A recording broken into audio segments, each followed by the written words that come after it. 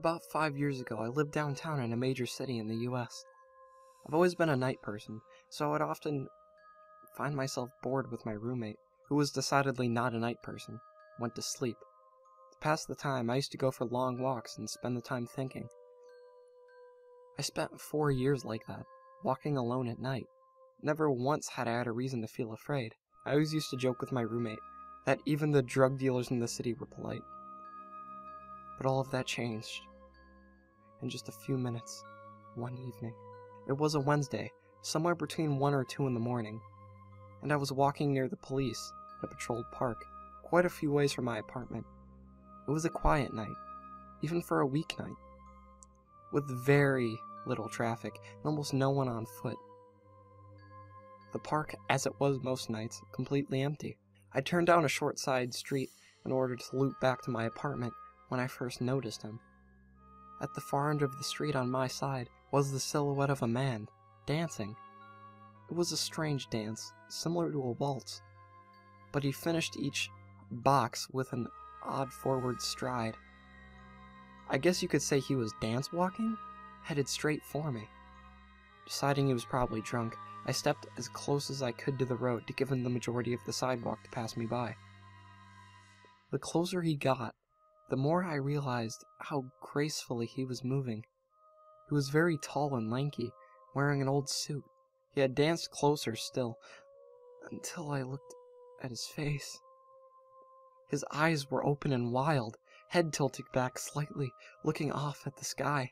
His mouth was formed by a painfully wide cartoon smile. Between his eyes and his smile, I decided to cross the street before he danced any closer. I took my eyes off him to cross the empty street. As I reached the other side, I glanced back. And then, I stopped dead in my tracks. He stopped dancing and was standing with one foot in the street, perfectly parallel to me. He was facing me, but still looking skyward. Smile still wide. I was completely and utterly unnerved by this. I started walking again, but kept my eyes on the man. He didn't move.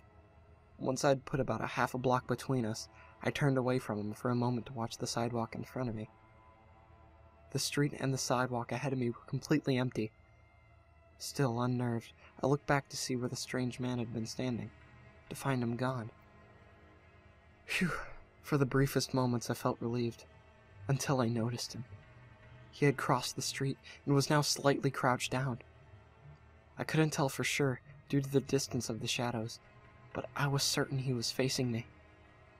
I had looked away from him for no more than 10 seconds, so it was clear that he had moved fast.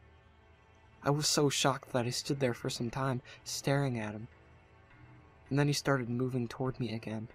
He took giant, exaggerated, tiptoed steps, as if he were a cartoon character sneaking up on someone, except he was moving very, very quickly.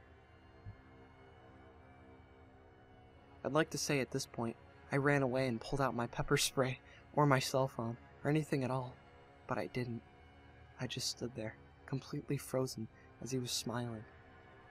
He crept towards me, and then he stopped again, about a car length away from me, still smiling his smile, still looking to the sky.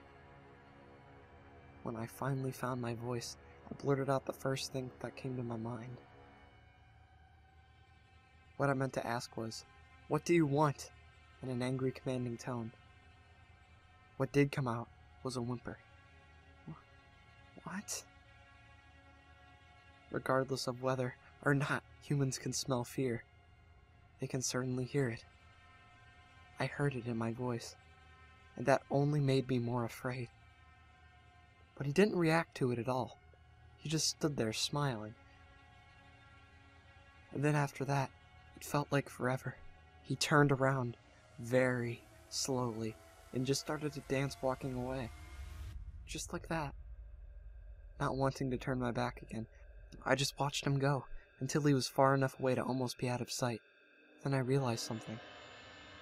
He wasn't moving anymore, nor was he dancing.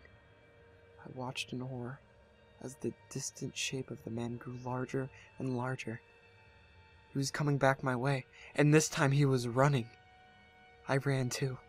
I ran until I was off the side of the road and back into a better sparse of traffic. Looking behind me then, he was nowhere to be found. Oh my god. The rest of the way home, I kept glancing over my shoulder, always expecting to see his stupid smile. But he was never there. I lived in that city for another 6 months after that night, and I never went out for another walk. There was something about his face that always haunted me. He didn't look drunk. He didn't look high. He looked completely and utterly insane. And that's a very, very scary thing to see and endure.